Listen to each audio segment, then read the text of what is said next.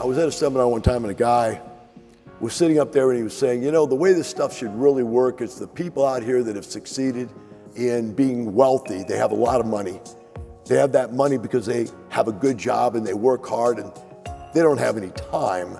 So what you really need is you need the young, aggressive entrepreneur people to go out there and take that money and invest it with them. When that happened, I walked up to the front of the stage and I said, hey, how you doing? Look, I retired this year.